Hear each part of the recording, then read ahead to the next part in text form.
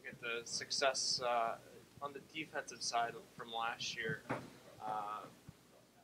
from almost like the shutdown standpoint, Seth Helgeson, Corbin, Dan Kelly, what was the key to their success last year, and what do they have to do to replicate that this year?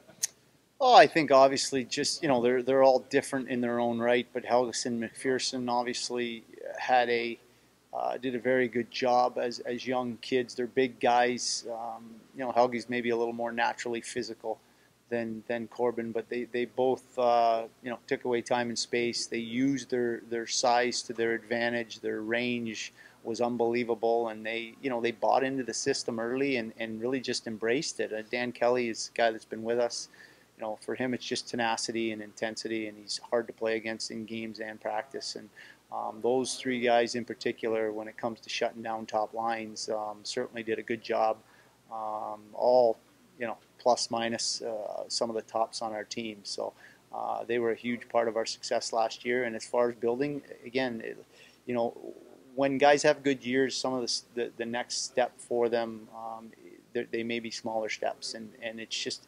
I think all of them can improve their feet and move the puck quicker. If any of them are going to advance to the NHL, it's going to be those little things, those fine details.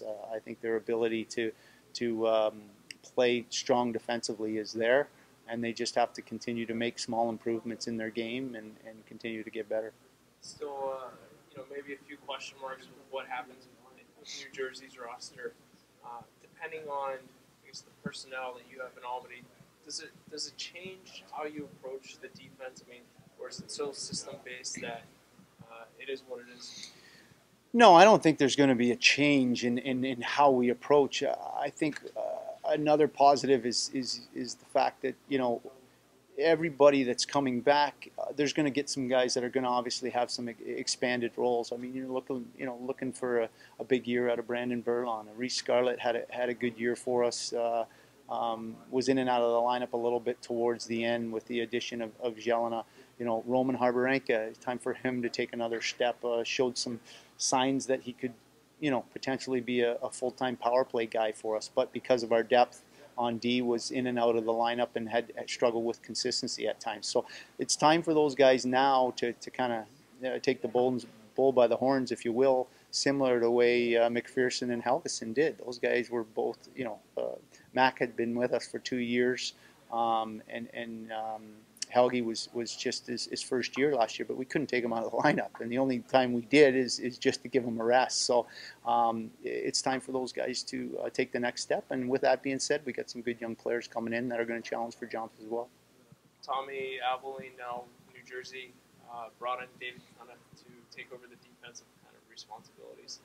What did you know about David coming before he was hired, and then what has it been like, early on here working with him? We had some brief conversations I did with Dave when he was in Worcester, just regarding some players in the East Coast League over the summer type deal, and so it wasn't extensive. If you're in the league long enough, you start to know a little bit about coaches, and I played against Roy when he was coaching in Richmond, and I played against Cunningham as well in the East Coast League and the American League. So I knew a little bit about his character as a player, and obviously the history of his father in this organization. I knew a lot about that.